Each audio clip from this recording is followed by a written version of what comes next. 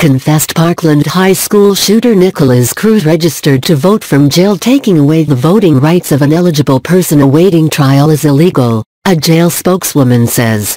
Sheriff's officials say there's nothing they can do after outrage greeted the disclosure that Nikolas Cruz, who confessed to killing 17 people at a Florida high school, was allowed to register to vote from his jail cell over the summer. Cruz, 20, who is charged with 17 counts of murder and 17 counts of attempted murder in the assault on Marjorie Stoneman Douglas High School in Parkland on Valentine's Day, registered as a Republican on July 25, listing the address of the Broward County Jail as his residence, according to state voter registration records.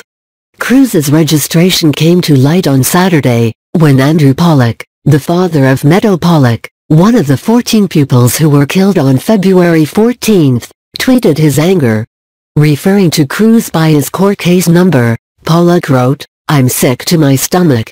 18-1958 murdered 17 students and staff, including my daughter Meadow." Yet in July, Broward Sheriff Scott Jisrael let people into the jail to get him and other animals registered to vote. The despicable Democrats have no shame. Can't let them steal this election. Israel was re-elected sheriff in 2016 as a Democrat. Florida law allows criminal defendants to vote as long as they haven't been convicted. While Cruz has confessed to the killings, he is still awaiting trial. Taking away the voting rights of an eligible person awaiting trial is illegal, said Veda Coleman Wright, a spokeswoman for the sheriff's office, according to NBC affiliate FLA of Tampa. BSO serves as a mail courier between the inmates and the supervisor of elections office.